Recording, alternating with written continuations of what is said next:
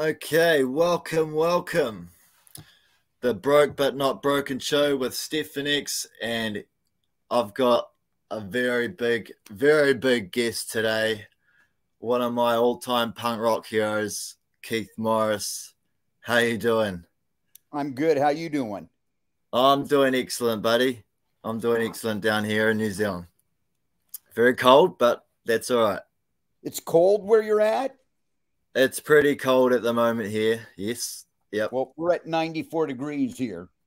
So you're damn hot up there? Got a little bit of a breeze blowing through my window, which kind of acts as air conditioning. Air conditioning. Yeah. So how far away is I believe Los Feliz, right? You said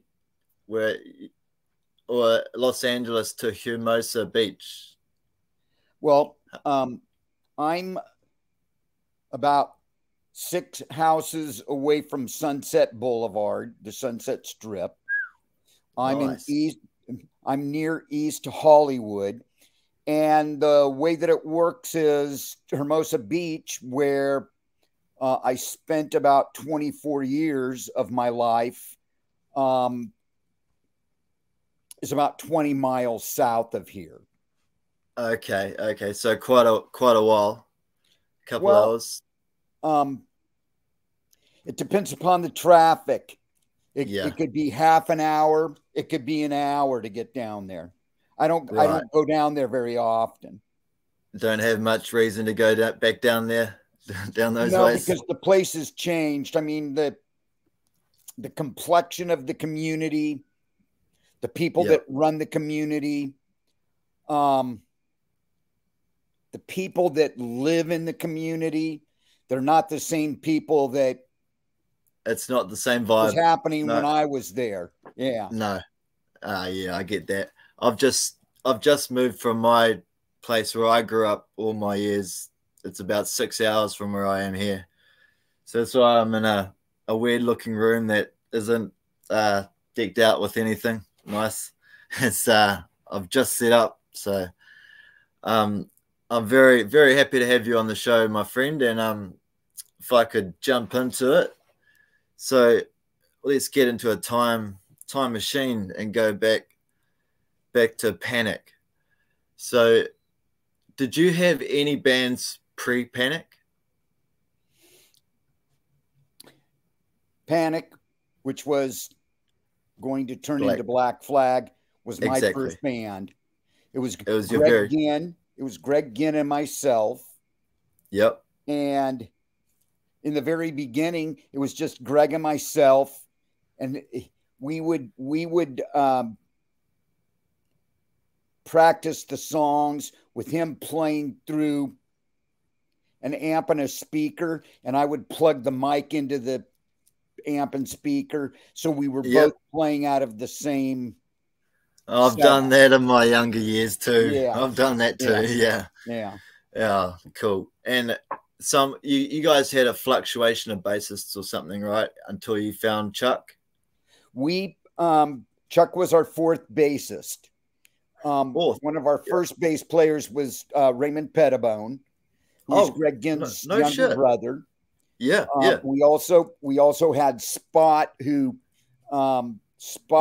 is a great photographer, and Spot also produced all of the early SST recordings.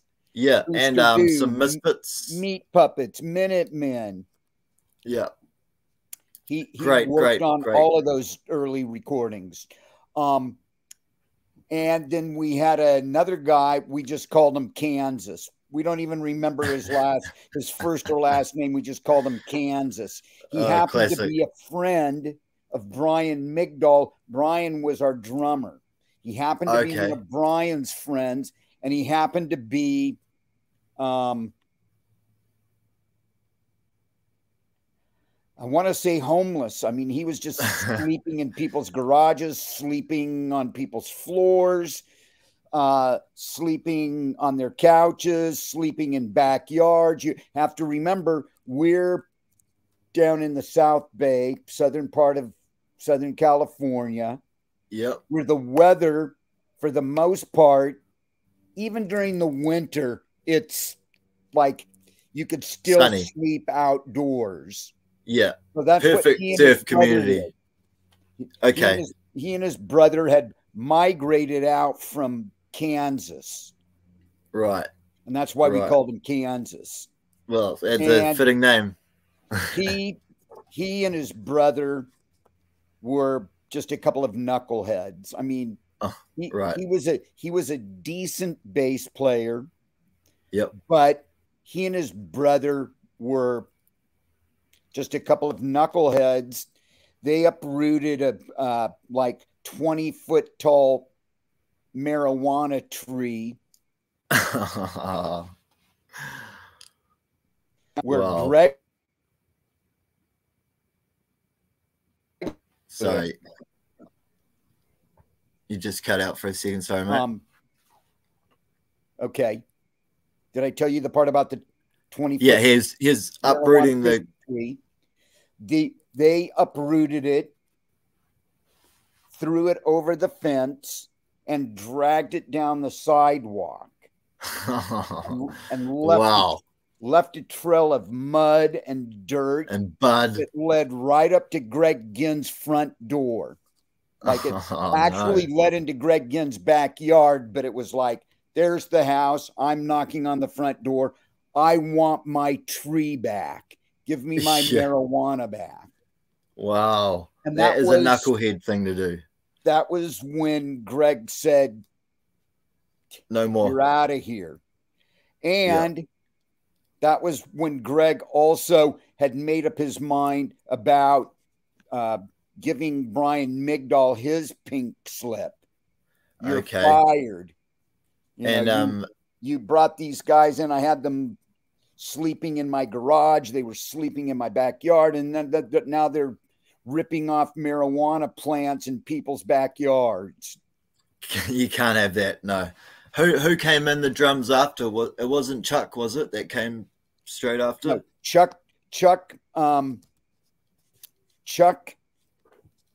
had, I want to say Chuck had just come in at Brian Migdal's tail end.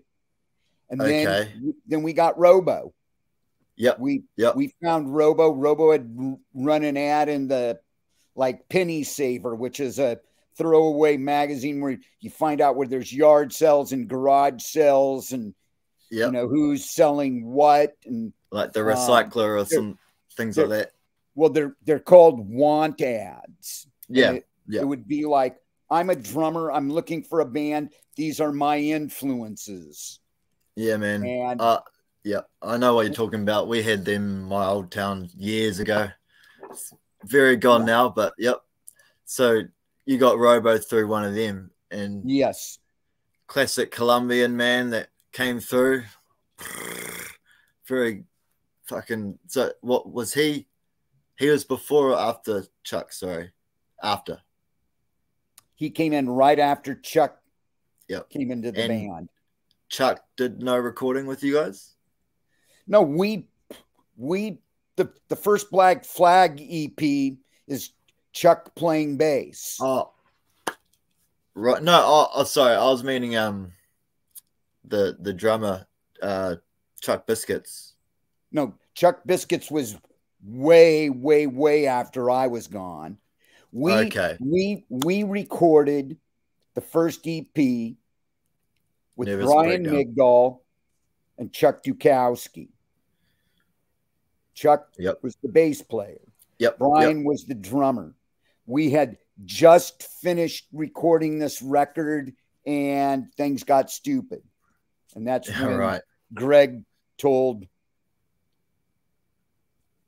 get out of here, Brian to hit the road. Yeah. And how long after that was Circle Jerks in the formation? I had been in Black Flag for 3 years. And we barely just did anything the first 2 years. Just going through all of these different players, and it was all we could do to rehearse. Okay. Okay. And Chuck came in and said, we're going to start rehearsing every night. We're going to become a real band. If you want me to play in this band, this is what has to happen. And that's when we started our regimen of fucking yes, sir, yes, sir, yes, sir. Record, rehearse. Oh, we're gonna play a show. Or we're gonna play in somebody's backyard. Rehearse. Oh, we're gonna play a show in somebody's basement. Rehearse. Oh, That's hey, the way. we're playing in somebody's living room. Rehearse. Yeah. And eventually we finally got the nerve to ask somebody that booked bands in some clubs if we could play at their club. Cool. And do you remember what clubs that you played at with Black Flag? Club 88. Right. King's Palace, which would later turn into a place called Raji's, which actually became very famous because everybody played there. Right. L7, Nirvana, Afghan Wigs, X, Lockup, which was my friend Brian Grillo. That was his band. That was one of his first bands that had Tommy Murillo, who would go on to be in Rage Against the Machine. Oh, wow. Wow. They would play there. But I knew Brian because he hung out at the church where Black Flag rehearsed. I see. Yep. Black I know what you're Flag talking about. Red Cross. Yep. And that's, I guess, where you met the guys who would be in your future off, right? Red Cross. Who was it? Dimitri Stephen McDonald. Okay. Yeah. So, but with Circle Jerks, that first album cover, where was that shot? That was a light. Was it a outdoor show, or it was in a bowl, or what would have formerly have been a swimming pool. Oh, it was a skate bowl, was it? Skate park down in Marina del Rey. Yep. The one, was it? Because they all got shut down in the early 80s, right? Those Marina del Rey, all of those skate parks. I don't know about that. Right. Yeah. So were you skateboarding when you were before Black Flag, when you were younger? I skated for about 3 or 4 years, and I eventually grew tired of it because I was having I was tired of picking myself up off of the ground. I hear that. I hear that. Tired of my knees being scraped and bruised and the palms of my hands being scraped. Yeah. The water is a lot more forgiving than concrete, isn't it? Well, I love body surfing. Body surfing at that time was my favorite thing. All my friends were skaters and surfers and skiers. And I surfed for about 2 weeks, and that was enough. Okay. I realized enough with all this extra garbage to be carrying around. I can throw on my swim trunks and jump in the ocean and just catch waves. Catch waves. Did you ever try and they call it boogie boarding or bodyboarding? We had surf mats. We had a thing called the surf mat, which was it had to be pumped up with an air pump. I know. that you would use on your bicycle tires, or if you had a flat tire on your car and it needed air, you would just for half an hour run out with them. Yeah, I know what you're talking about, those inflatables. Yeah, that's cool because where I grew up, so snowboarding and skiing, we've got a mountain that you can go snowboarding and then go to the beach and surf in the same day or skate. and then go see a punk rock show, you know? So that was, you know, that's what I grew up doing, skateboarding and all that too. But my knees are, like you said, they hurt, you know? Yeah. After all that, they hurt much more than punk rock ever did to me. I was listening to the new Off album. I don't know how new it is now, but I was watching and listening because it's a movie too, right? Well, the movie, we're hoping that the movie comes out possibly around the first of the year. Okay, so it was like music videos then, I guess. Yeah, those are just music videos. Some of those videos are pieced together from footage from the movie.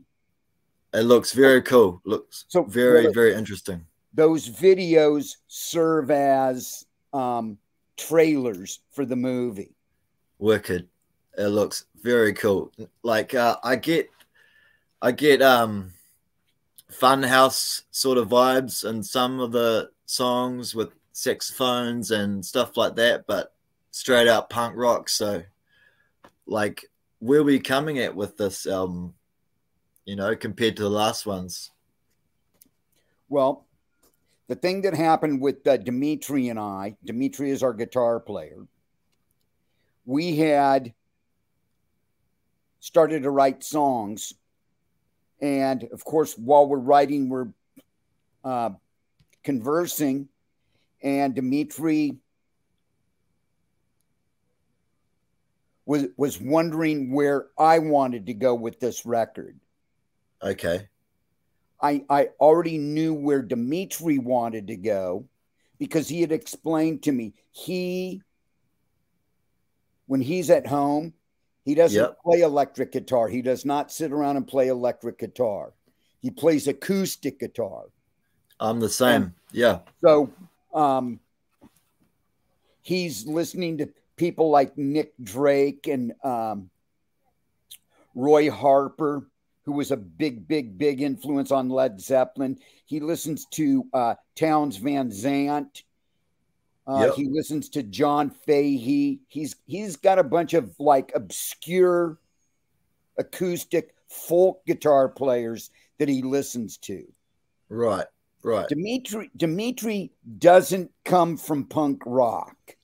Dimitri, okay, it's all new to him. I mean, he heard it when he was working in the record store, in Philadelphia, where he would hear Stiff Little Fingers. So he likes Stiff Little Fingers. He loves the Damned. He loves the Sex Pistols. All great bands to love. He loves the Bad Brains. I can't really rattle off many more bands. Yeah. Because we don't really talk, when he and I talk, we don't talk about punk rock. Exactly. He comes from the songwriting school of people like Ray Davis from the Kinks. Yep. Excellent songwriter. John Lennon and Paul McCartney from the Beatles. Pete Townsend from the Who. Yep. He's got a few more, but he does not come from punk rock, and it's just like he knows when he's playing with me that the energy has to be kicked up. The vibe has to be a little bit more staccato. Yeah. He's a big fan of Nirvana. He loves Nirvana. There's a whole list that I could go down, but that's not necessary. I said, Dimitri, we have made 3 records, and the vibe on all 3 records is pretty much the same. Maybe the production values have been a bit different, and the mixing has been a bit different, but we need to step outside of our box. We need to, my thing was, we need to be more colorful. Yep. when I was listening to it, I thought, man, I need to be on some mushrooms or something right now, because I'll be going, this would be, whoa, you know, the guitar effects when it's amazing. Carry on, sorry. We, in our discussions and the music that we're listening to, normally when we get ready to write a record, or while we're writing a record, we have certain bands that we listen to that influence us. ZZ Top, Blue Oyster Cult, The Damned, The Bad Brains, The Ramones, Black Flag, Circle Jerks. Right. You know, now a lot of that stuff would be, well, you play punk rock, so you must listen to these bands. And it's it's not like that, right? I don't sit around listening to Black Flag records or Circle Jerks records. You just can't do that all the time, right? Anyways, you can't do that all the time. I said, why don't we go to a place where we're not supposed to go? You know, there's certain rules as to, well, you're in a punk rock band, so you have to do this. You're in a punk rock band, so you have to look like this. You're in a punk rock band, so you have to behave like this. And it's like, fuck all that noise. Yeah. Toss that right out the window. I said, Dimitri, we'd also been talking about all of the different subject material. Dimitri said, look, Keith, you had a podcast where you did 50 episodes, and all you're dealing with are conspiracy theories. Yeah. And in these conspiracy theories, they can go two different ways. You can either believe them or you can disavow them. Like, that's not true. Yeah. But one of the things that we found going through these conspiracy theories, these episodes, was that certain things in the episode stood out. Right. Like something I would say would end up becoming a line or a lyrical line, or chopped into like 2 or 3 pieces into lyrics for free LSD. Finding those gems, just that's a line. Boom. Yep. He said, Keith, what kind of lyrics do you want to write for this record? He said, normally you're politicizing and you're socializing. Let's try something different. He told me, go back and listen to those episodes, and you'll have certain things that are said between either myself or my partner, Pete Weiss, where Pete Weiss, I know that name. Pete Weiss played drums in a band called Thelonious Monster. Okay. Right. Anyways, we did this podcast. I went back and listened to all of the podcasts. I wrote down certain things that jumped out at me. Yeah. And that's how we created the lyrics. We created the bulk of the lyrics that way. But then we also started watching documentaries. Cool. We watched documentaries about the CIA. We watched documentaries about UFOs. We watched documentaries about the Southern California music scene that happened in Laurel Canyon. In the late 60s and that, right? That just happened overnight. That was not something that was premeditated. That was something, there were clubs springing up down on Hollywood Boulevard and Sunset Boulevard that were never there. And all of a sudden, 2 or 3 days later, there's people hanging out at these clubs. And is it weird that every one of these people have ties to the military and stuff like that? You know, like their parents? Stephen Stills in Buffalo Springfield, his dad was military intelligence. So he was dragged around through South America. You know, I've got to go down to Rio de Janeiro because the government wants me to rub elbows with some dictator or whatever. Yeah. And Jim Morrison's dad, I believe. Jim Morrison's dad was responsible for the Vietnam War. Yes, he did that fake thing that led up to it, right? Well, they pretended it was real. He was, I want to say he was Navy, and they pulled into one of the big harbors, and we're hoping that they would be fired upon.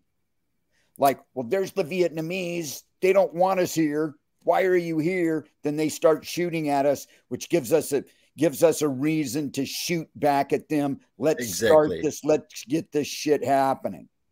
Yeah. So they didn't shoot at us. So our guys started shooting at them. And it turned into the Vietnam War. And them all congregating in Laurel Canyon, and there's like one house apparently that's still there that they all went to a lot of the time. You know about that house? Well, Harry Houdini, the magician, he had a house. I want to say there was another house close to his where Frank Zappa lived. Frank Zappa's dad was also military. Yeah. Now it's just nuts, love all of these bands. I love all of these bands that came out of Laurel Canyon. I mean, I don't care for the Mamas and the Papas, but I love Buffalo, especially John. I love Joni Mitchell. I love Arthur Lee and Love, The Doors.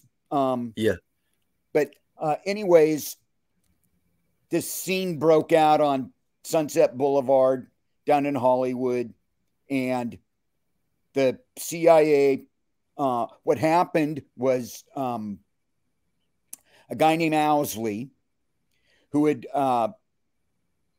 been a provider for the Grateful Dead and all of those bands up in San Francisco, got busted cooking up a batch of methamphetamine in a bathtub in Berkeley. Okay. He was arrested. He was in jail. It took them 4 hours to spring him and have him heading down to Southern California, heading down to Laurel Canyon. Wow. And once he got here, started making more doses of LSD. Yep. And ultimately, the CIA ended up giving out over 400 million hits of free LSD. Now that's where we get free LSD. It's mind control. Yes. You know, we keep a certain portion of our population under control. We'll just keep providing them this LSD. And it's the government really in USA government really does think of it as mind control, because if you get busted selling, I think it's over 100 hits or so, maybe 1,000, you get done for overthrowing the government.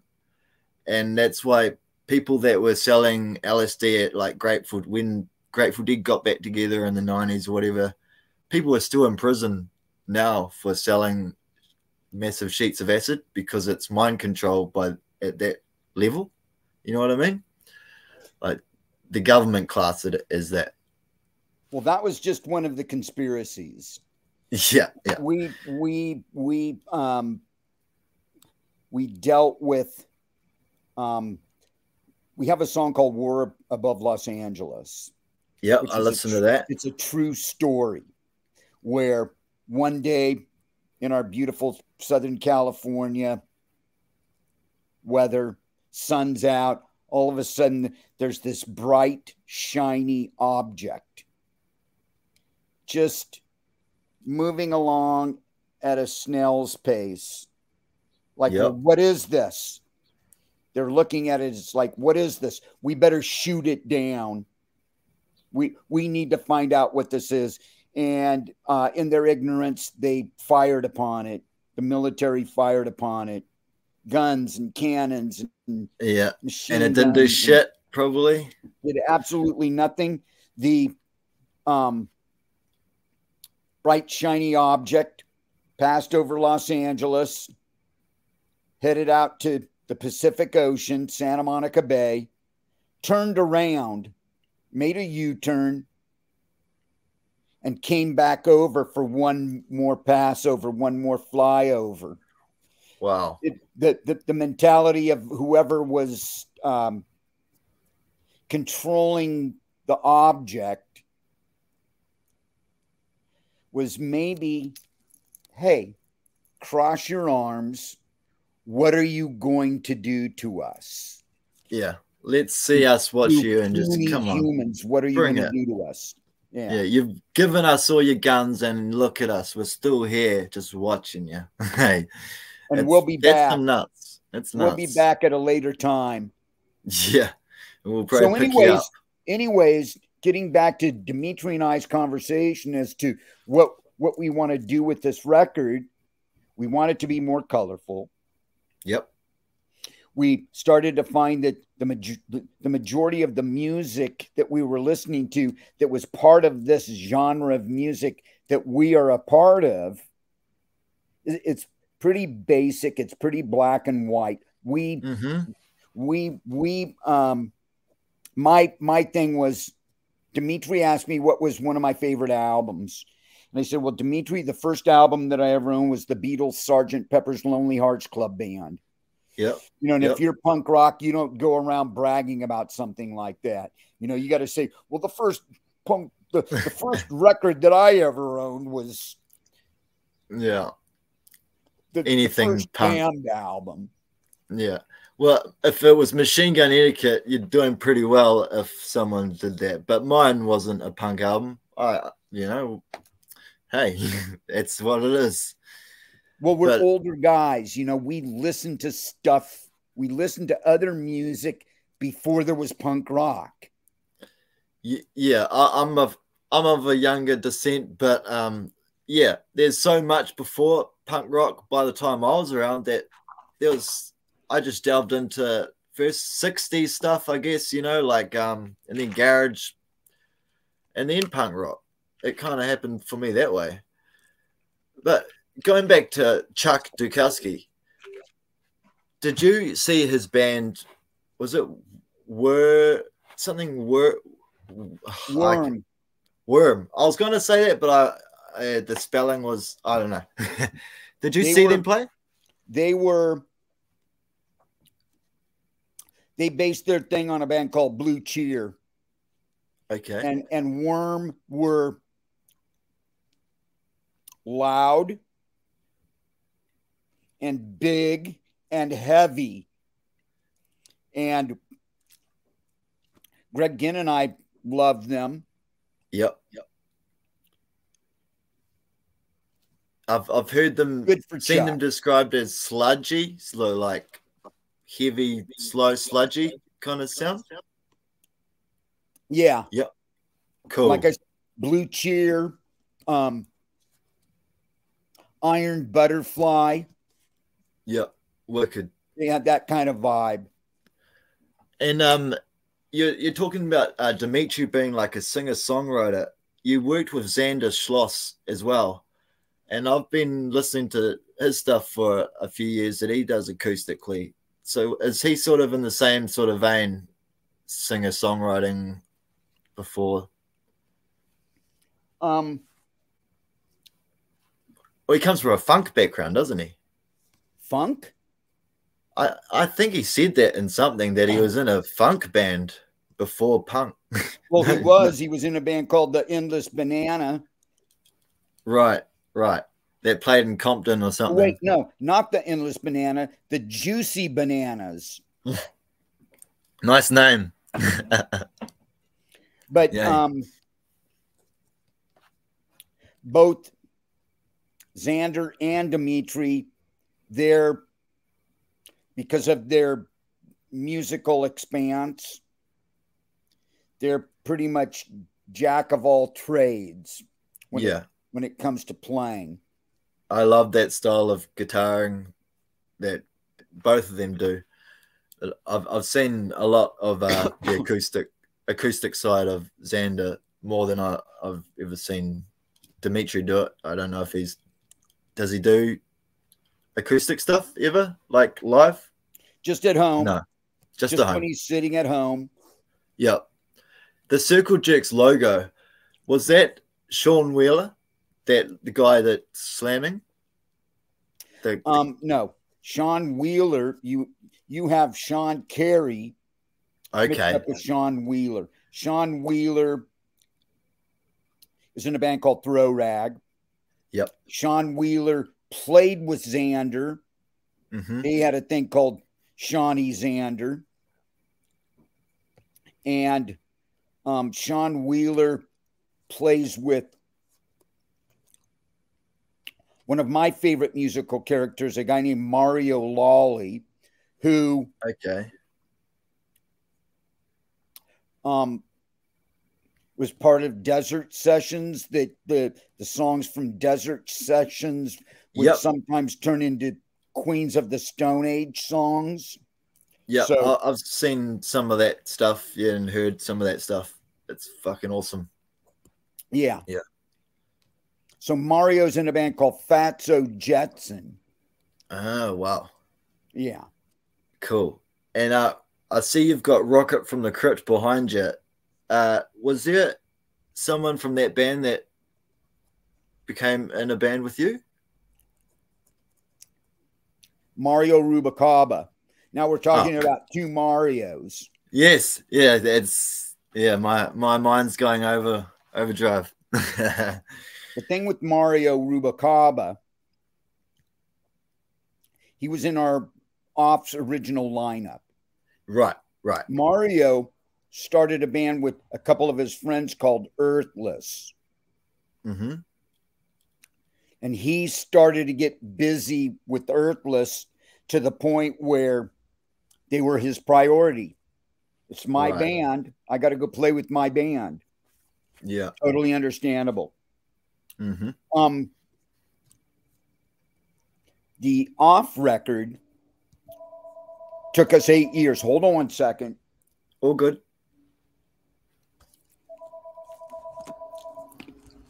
Gotta let this call go through. You can take it if you want. It's okay. Anyway, so yeah. Sean, I got to call you back. Halibut. Right on. Bye. Hey, I'm gonna have halibut for lunch. And just like that. Boom. It'll be a late lunch, but I'm going to have halibut. Nice. And I was looking at... I need to eat more seafood because I eat too much red meat. Okay. And I eat too much bread and butter and ice cream. And I just had a blood panel, and my doctor was like, no. You want to get put on a insulin pump? It's like, no, I don't want to get put on it. I don't want the extra responsibility. No, because you're already diabetic, right? Oh, yeah. Yeah. I've been a diabetic for about 25 years. And just handling it, doing it. Yeah. It's a struggle, but it's better than being on the machine, right? Oh, the kidney dialysis, yes. Yeah. So that's what I was thinking. I was listening to something London May put out, and I think it was a rehearsal or some. Maybe he was trying out to be in one of your bands. Maybe Circle Jerks. Yeah, we set up an audition. I think we had kicked Keith Clark out of the band, Adolf T. Bohr. I think we kicked him out of the band, and we needed to find a drummer. Right. And so we ended up auditioning Josh Freese, who is now playing in the Foo Fighters, which that's the gig that he'd been waiting for all of his life. Yeah. That's going to put all 5 of his kids through college. Oh, yes, buy them all cars and buy them all homes. It's just like, hey, one of those things comes and falls in your lap. We auditioned Josh Freese. We auditioned London, London had played in Samhain. Yep. With Glenn Danzig. We auditioned Jerry Angel, who had played with the Blasters. He'd also played with the Dickies. Oh, cool. And we also auditioned, God, I forget his name. He also played in Queens of the Stone Age. He was in the first Joey? No, not Joey. Joey plays in the Circle Jerks. Yeah. I'm getting Joey. So I don't know who the other drummer was, not apart from obviously Dave stepped in, but no. Yeah. How was it playing with Joey Costello? The Circle Jerks wouldn't be playing if Joey was not playing with us. Yeah. He's that important to what we do. He knows our songs better than we do. So we get in a room and it's like, so do you want me to play it like Kevin Fitzgerald? Do you want me to play it like Chuck Biscuits? You want me to play it like Lucky Larry? You want me to play it like Keith Clark? It's like, dude, do your thing. You bring what you want to bring to it. When Chuck Biscuits left Danzig and he stepped in, I thought it was a very wise, I'd never heard of him, but he was excellent, for what Danzig was doing. So it's really cool to hear he works for you guys, Yeah. And who has been your favorite drummer of the Circle Jerks anyway? I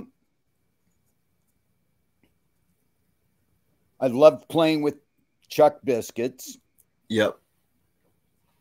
I love playing with the Joey C. And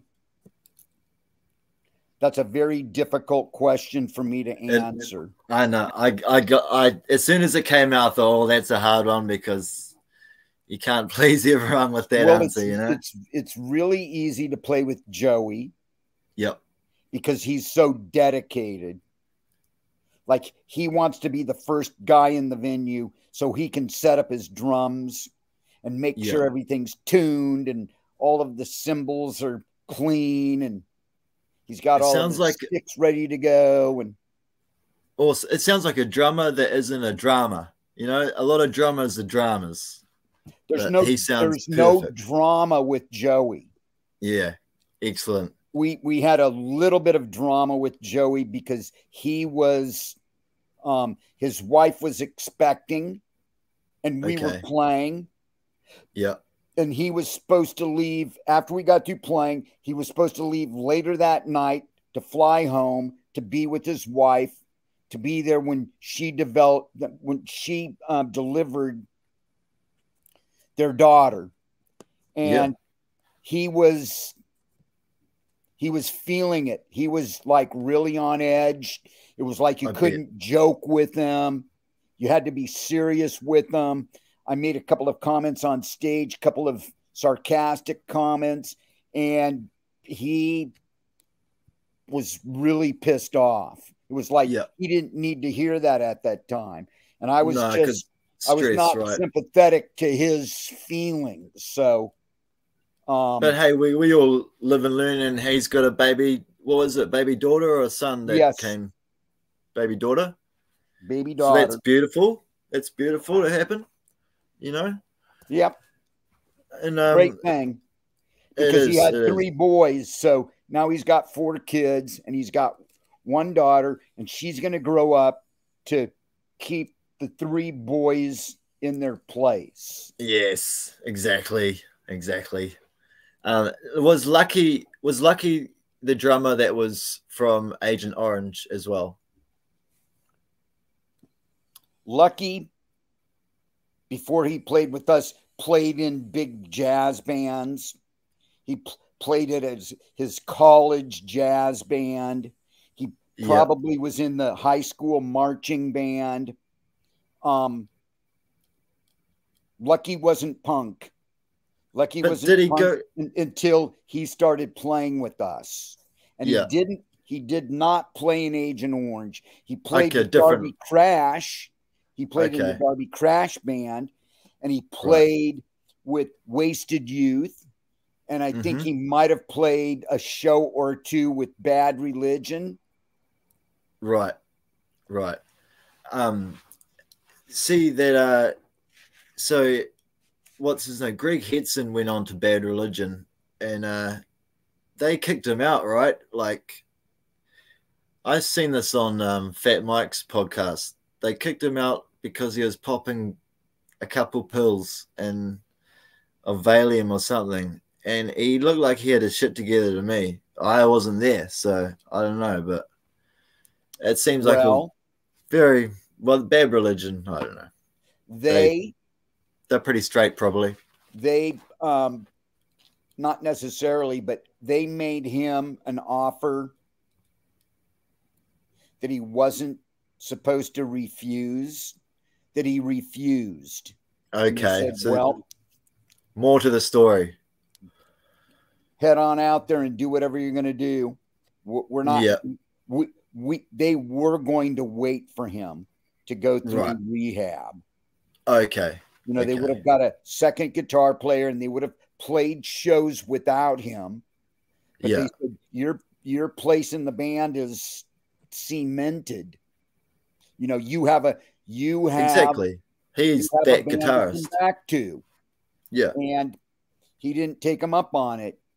Okay, because he didn't tell that side of the story in the thing, but yeah, whatever.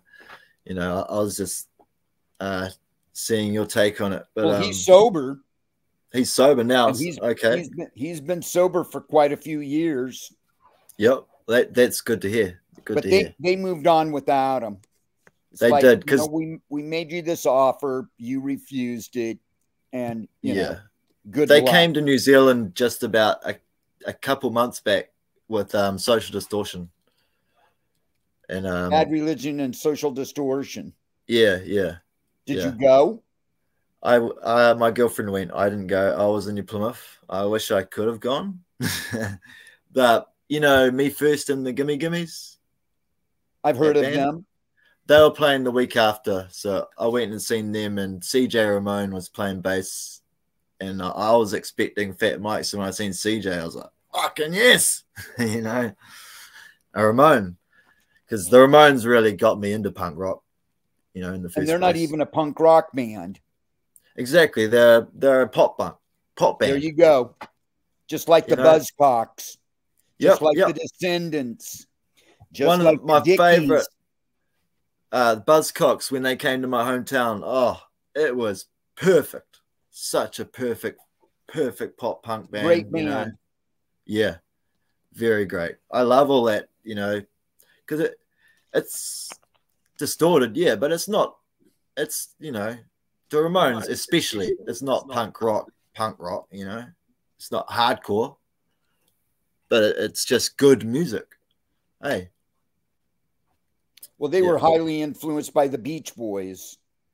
You can hear it, right? Just all over their records, their early stuff, you know. So what's on the plans for off after this? Have you guys got a tour booked for this new record? We're actually we have a tour of Australia booked. Now we the promoter that's doing our tour, I guess, reached out and asked if we wanted to play a couple of shows in New Zealand, which I would love to do. I mean, I've only been to New Zealand. I've been to New Zealand once with the off open for the Red Hot Chili Peppers. Okay. That was a stopover. We were on our way to Australia to do the Big Day Out, which was that particular Big Day Out was the Red Hot Chili Peppers, the Killers. Yeah, I know. Yes, who are actually really cool. The Alabama Shakes, the Brotherhood, few other bands, some Australian bands. I tell you, you guys have got a few fans here in New Zealand, and it would work. But the only way to do New Zealand is to do Australia. Like, you know what I mean? Yeah, it would be. I'd love to see you guys come through here. That would be fucking excellent. Yeah. So I anything you want to plug for the future? I know you've got a book, right? My Damage. My book's been out, I believe, 6 years. 6 years. I'm a little bit late there, Stefan. Okay. Jesus. And because the book did so well, the book company asked me to write a second book. Of course, I would work with my co-conspirator Jim Ruland, who, because of my book doing so well, the book company came back to Jim and said, "So you want to write a Bad Religion book?" He said, "Of course." Yeah. Because that book did better than my book, they said, you want to write another book for us? And they kind of left it up to him, but they hinted that they wanted a book about SST Records. Okay. So there's a lot of history there. He wrote a book about SST Records. Cool. It's called Corporate Rock Sucks. I've got it up over there by my record shelf. Yeah, the history of SST Records, where he interviews a lot of the people in a lot of the bands that were a lot of people that got fucked over. He did not interview Greg Ginn because Greg Ginn's not talking to anybody. No. Okay, yeah, because so much people got screwed over through SST Records, really, right?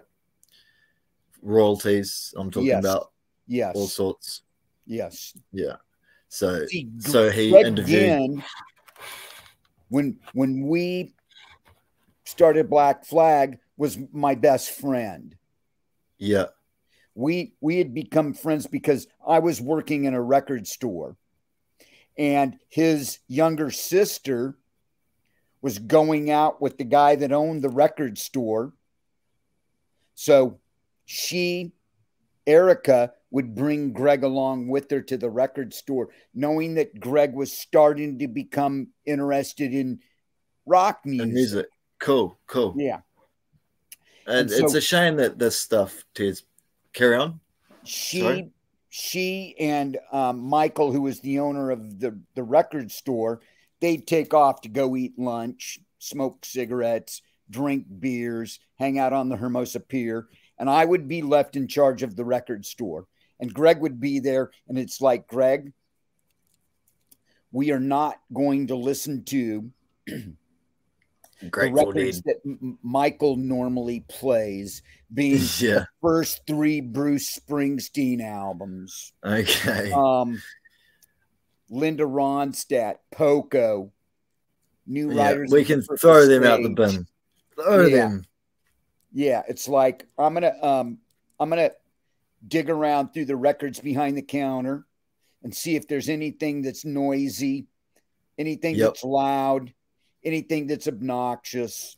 And luckily there would be a couple of records behind the counter that we would listen to, but there would be used records out in the rack, and I'd just go through the used racks, and I'd play Uriah Heep, I'd play Deep Purple and Black Sabbath, Blue Cheer, Iron Excellent Butterfly, stuff. Excellent stuff. Aerosmith, Ted Nugent.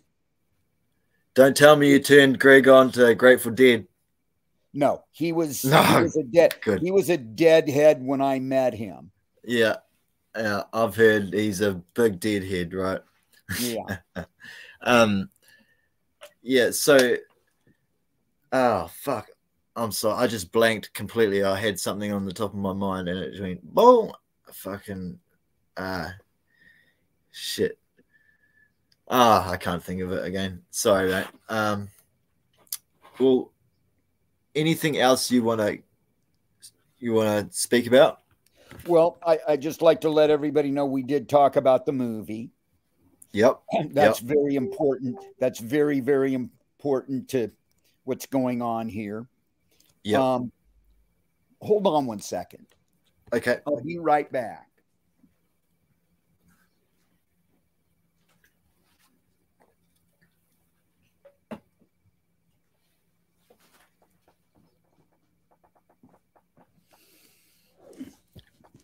So when in 70s, oh, what are you holding up for there? Oh, that's the movie, is it? That's the poster?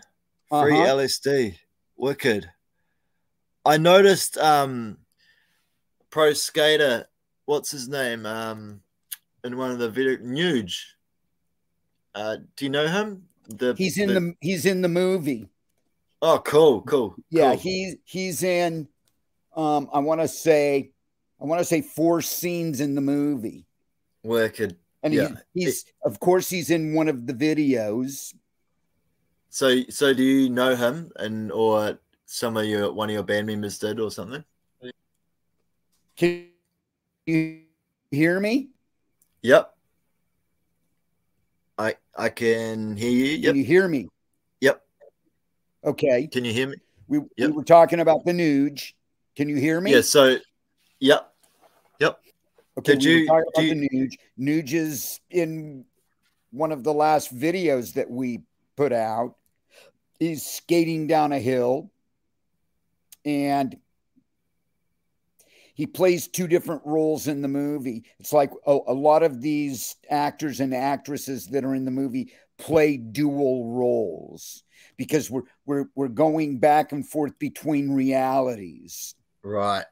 Yeah. The movie is a science fiction movie. Yeah. It's a love story. It's a us versus them, like off versus the evil government aliens. Okay. There's a lot of different things going on, but it sounds very cool. It'll be out sometime next year. Okay, so we're looking at the start of next year. Hopefully. Okay. Well, sooner than later. Yeah.